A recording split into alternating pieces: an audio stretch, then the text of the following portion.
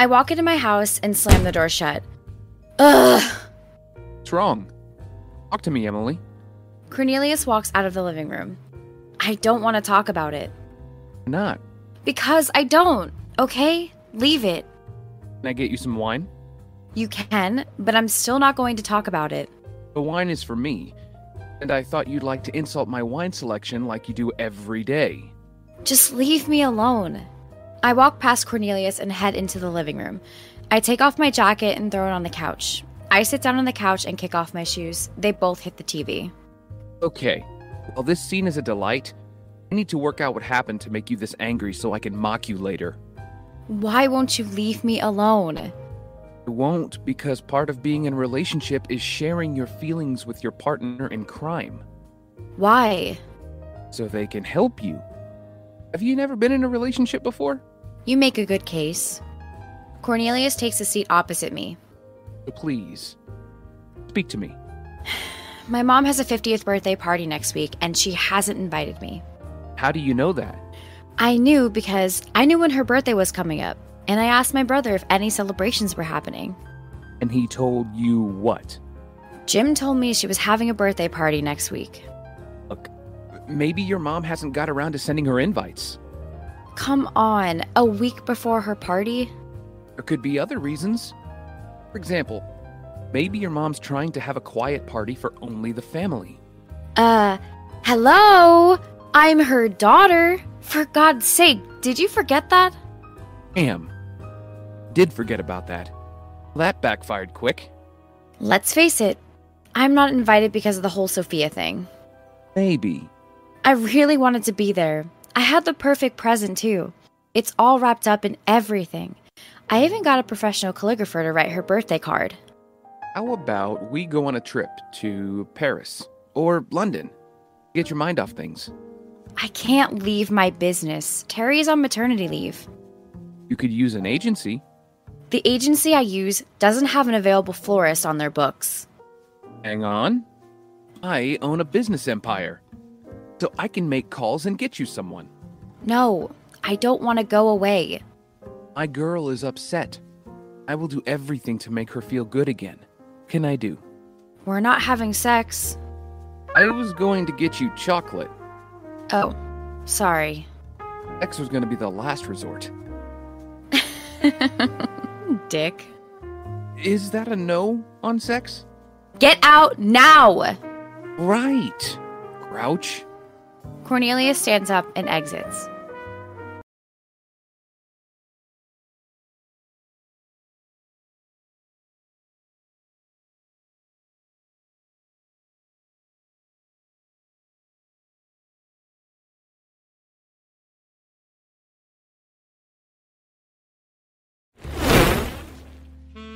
Cornelius takes a seat closer to me. He hands me my favorite Hershey's chocolate candy. I take it and put it beside the couch. After a beat, Cornelius grabs my hand and kisses it. Tell me what to do, and I'll wipe away your frown. Should I do my Joe Biden voice impression for you? No, there's nothing you can do. Can I at least tell you the 5 things I like about you? Why? I want to make you feel better. Fine, go ahead. It won't make a difference, but go ahead anyway. I like that you make me feel like the only person in the world. Well, I'm not spoiled for choice. With you, I can be myself. I feel the same, I guess. I know the true meaning of us when we're together in each other's arms. Not love?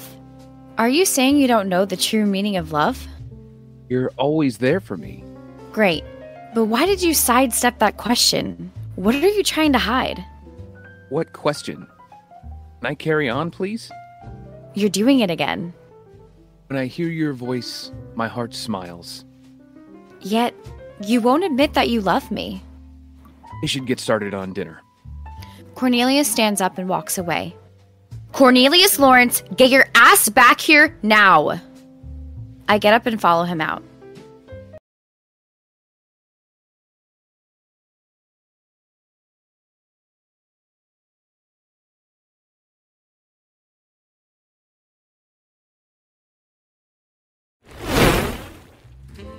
Cornelius takes out 2 glasses. He also takes out wine, which he puts on the countertop. Finally, he pours me some wine. How have we never had this discussion? I don't know what we're discussing. We've been dating for 3 months. I told you that I loved you in the second month, and you've never said it back. Maybe I have, and you weren't listening. Cornelius, I need to be in a relationship that's moving forward. It's that simple. Says it isn't moving forward. We are moving forward. Stop pressuring us. Dude, it's written on your face. If we were moving forward, I would have had a key to your apartment by now. Fine. Get you a key. It's not about that, and you know it. Come on. You're twisting my balls here. You would have claimed me by now if we were moving forward, but you haven't because you're scared of commitment. It's bullshit. I don't have to listen to this.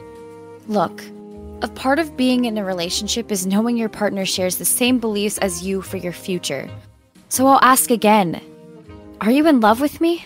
Can you foresee ever loving me? Cornelius looks flustered. Once again, it's a simple question. Look, I like you.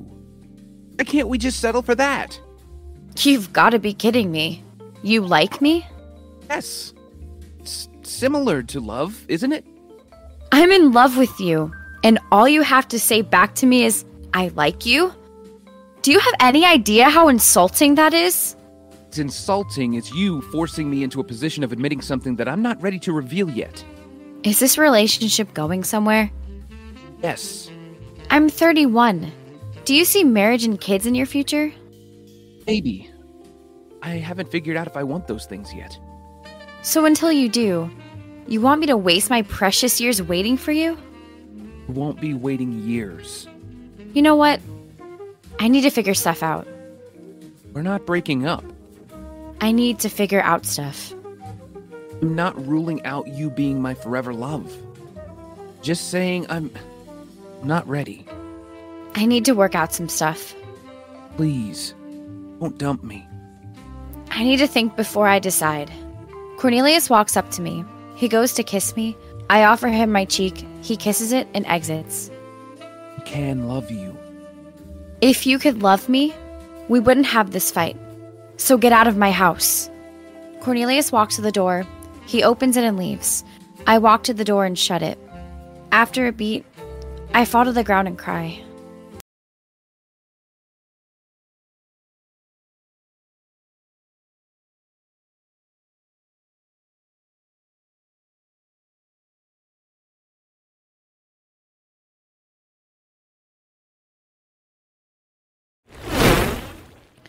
Cornelius sits down and knocks back another drink. Cornelius is drinking in a gay bar. He looks drunk. George sits down next to his husband when he spots Cornelius trying to order another drink. George approaches Cornelius. Stop being a tight ass and give me my drink. The bartender walks off. Don't you think you've had enough? What do you know about having enough? Shut up. Who are you? Cornelius, it's George. I'm your employee. Oh, yeah. You're the gay one. Some would assume you are, seeing as you're in a gay bar. Am I? Fine, I'm gay. Kiss me. Cornelius grabs George and kisses him. Okay, I'm going to remind you of that later. Do you want to know why I'm here? Yes. Tell me. I broke someone's heart. You broke Emily's heart. Yes. How did you know? Are you a palm reader or a mind stealer? What did you do? Nothing. She claimed to be in love with me, and then she got mad and punched me. I doubt she did that. Though Emily does have a temper on her.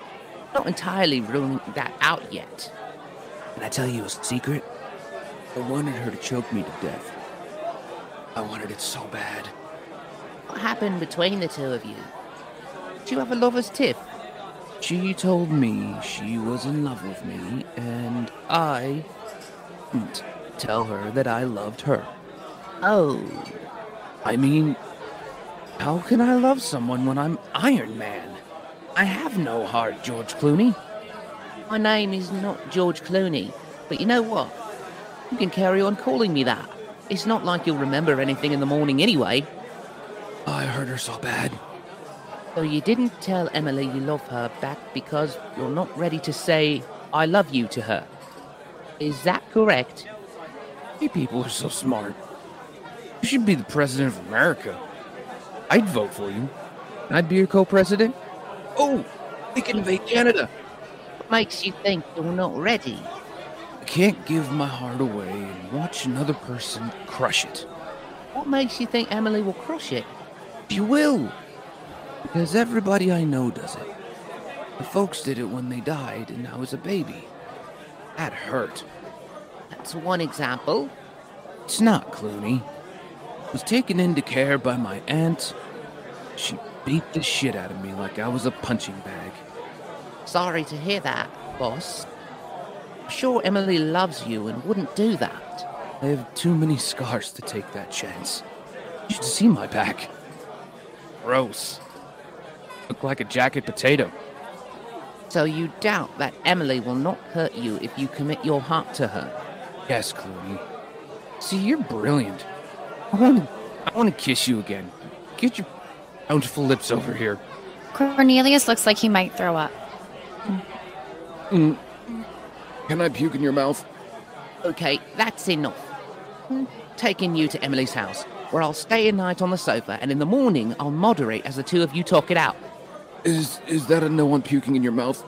George picks up Cornelius. He starts leading him out of the bar. Finally, a bartender walks over to help George.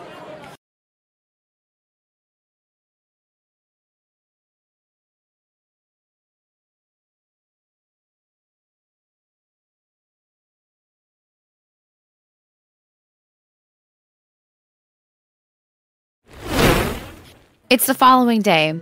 I walk into my living room, finding Cornelius on top of a sleeping George. I cough. George wakes up and screams. Should I even ask? You shouldn't, but just in case you hear it from someone else. A boyfriend tried to kiss me twice last night. It would make my day if you reminded him of that next time he's awake. Cornelius wakes up looking groggy. What am I doing on top of you? I think we all know why. Cornelius has a frightened look on his face.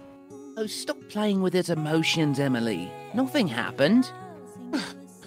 Not that it wouldn't be good. Do you two want to be alone? Yes. Cornelius looks horrified. I'm fucking with you. So what do I owe this visit? I wanted to force you two to talk it out. I want you to hear Cornelius talk about why he's against committing to you. I'd rather not. I've moved on. Just hear him out while I make a cuppa. I don't care. Please, leave, Cornelius. He's scared of committing because he's afraid of repeating history. George exits. I said leave, Cornelius. It's true. I'm scared about history repeating itself. What history is that? The history of you being a massive dick? If so, I'm sorry to say you've already reached that echelon. It's the history where everyone I love and care about either left me or hurt me. This is about your mom, dad, and aunt? Yup. I'm not them. I don't doubt that for a second. Okay. So what do I have to do to get you to trust me? I can be anything you want me to be if you just give us a chance. Again, I don't doubt that. My love for you is caring and nurturing. It's unparalleled by anything you'll ever receive elsewhere. It's genuine. I know that. Cornelius, it's real. My love is real. Please don't lose it, or you might never find it again. Life isn't about regrets. Won't regret this decision. Life is about grabbing the chances that are presented to you.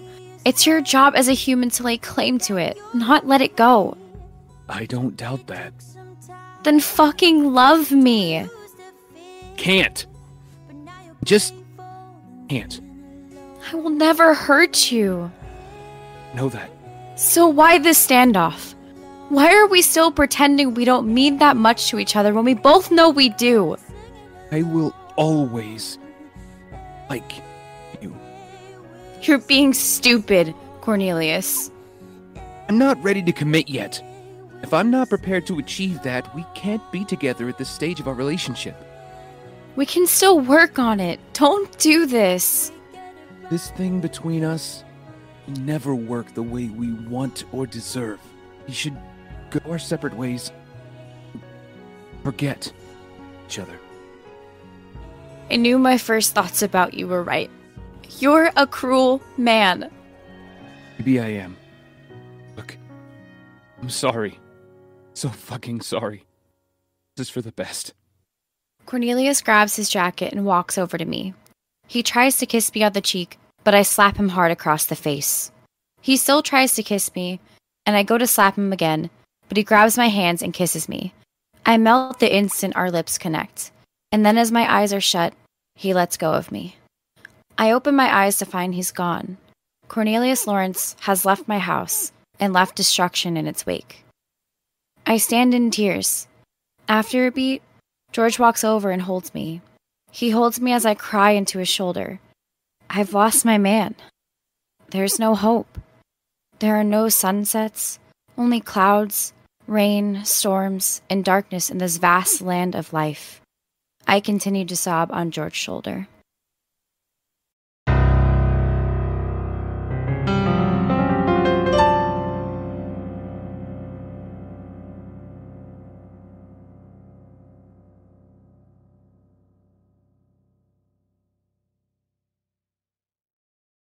There's more to come on the power of love, so please subscribe to That Love Podcast on your favorite podcast app to get future episodes as soon as they drop. And also, help us by rating us on Spotify and Apple Podcast. We'd also love for you to review us on Apple Podcast. By doing this, you help us expand our reach to new listeners. We're also active on Twitter @ThatLovePod, so drop us a message there. We'd love to hear from you. And before we sign off, if you love the podcast, please share it with family and friends. Thank you for listening.